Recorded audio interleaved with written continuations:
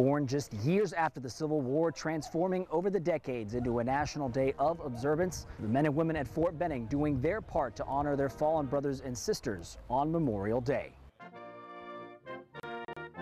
A poignant ceremony right in the main cemetery, where hundreds of soldiers and their families now rest, men and women who sacrificed their lives in defense of this country. Among those gathered, top brass on post, Gold Star families, veterans, and lawmakers. Fort Benning's commanding general, Gary Brito, spoke to the audience about today's recognition and the legacy of the fallen. Memorial Day can be a difficult time for many, and although they are no longer with us today, we have every reason to be inspired by their service, dedication, their leadership, and most importantly, their patriotism. What is now called Memorial Day was first formally observed in 1868, when families and veterans decorated the graves of both Union and Confederate soldiers. The flowers and flags now laid before these tombstones, tokens of eternal gratitude.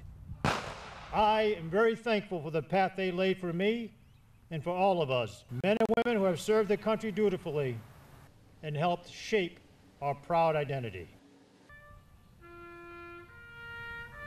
In Fort Benning, Jose Zozaya for News Leader 9.